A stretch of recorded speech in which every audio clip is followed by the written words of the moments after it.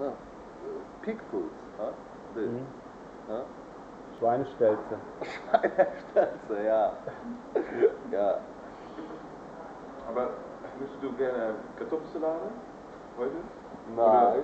Oder ich will gern Schweinestelze mit viel Schmalz, ja, dabei. Ja, so eine große Portion Schmalz, ja. aber Ein Drink? Trinken nur Bier, ja, nur Hefeweiße, ja. Mit Zitronen. ich brauche bestimmt einen Multivitaminsaft. Ein Multivitaminsaft. Ja, das ist folgende, ja, morgen, ja. Ja. Dass man so einen Multivitaminsaft hat, ja. Und nimmst du da auch einen Sekt dabei, oder? Ja, manchmal ein Sekt auch, ja. Beeren, Multivitamin, ja, und Schnaps, Korn.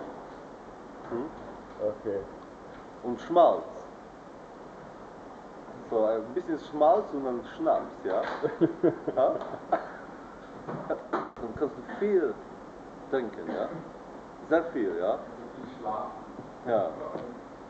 Du kannst vielleicht 25 Bier trinken, weil das ist Schmalz, ja, im Bauch, ja. Das macht du sehr stark, ja. Der Kopf, ja. We should film like this and then replace the archives with our own tape. This should go like this. Yeah. The noodles here are okay. The shop downstairs in B1, I would say, is kind of factory noodles. Ah, yeah. I kind of. What happens? I'm thinking of going vegetarian. Yeah? Ah, Really? This pork noodle Finally, soup finally. was too heavy for me.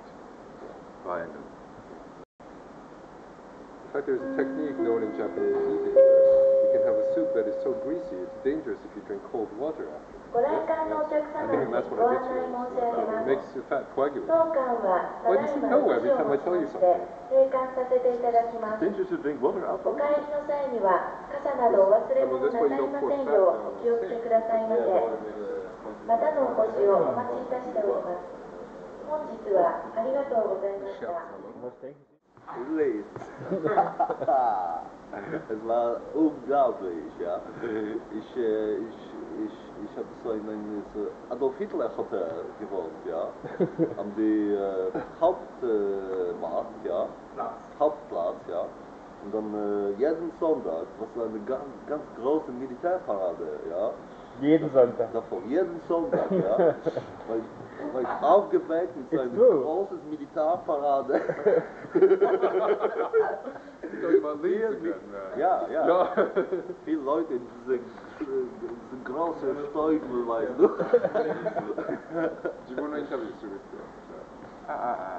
You have some real milk. Off the record, yes. What is not decided? What, the スタッフミーティングを行いますので4階までお集まりください。 Actually, to tell you the truth, but now I'm telling you the truth. Yeah. I played concert in Vienna on this Turner und Gegentöne Festival, and you know what I wear? What? Lederhosen, man. I was wearing lederhosen at the concert, you know? Yeah. In Vienna? Yeah, you could ask, you know. I mean, I was actually wearing lederhosen. Yeah. Why is that? And my piece was called Anschluss, you know. But I had a huge Swedish flag on the stage, you know. You know, Anschluss is like when Germany came to Austria, they sort of annexed it, yeah, took it over, and they call it Anschluss, yeah. I did a concert in '89 in Vienna, where I called my performance Anschluss, and I had a huge Swedish flag on the stage. I was wearing lederhosen, man. They're playing bass, man.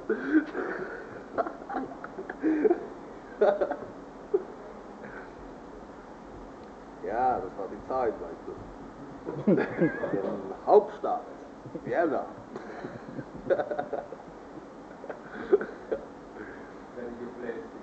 I played in this big place called Metropole or something. Metropole. These drums, you know, like you're on your ass, it's like hanging here, because you know you can shit actually in them, you know, too. I think so, this is the idea from the beginning, huh? Oh? Huh? Or they don't make all metal layout, like Huh? stiff layout. Yeah. And then you know, when you are a kid, you sort of get them, and then you have them all your life because they are so big. You know, you just fill them up. Yeah. Huh? Fill up your the meaning of life is to fill up your leather houses. You know. But the moment you fill them, you have a big house. You know, that sort of takes leather house and you can die. You know. Huh? Yeah. You will be disappointed because almost nobody is wearing uniforms. Yes, but this is Even not in the countryside. because I think it was you know, this whole sort of existentialismus, you know, in German culture came from the fact that very few people succeeded in filling the leather houses, you know. You see, it created like a national guilt, you know. And then you know, that's why people like Schopenhauer, Freud, you know, Nietzsche, you know.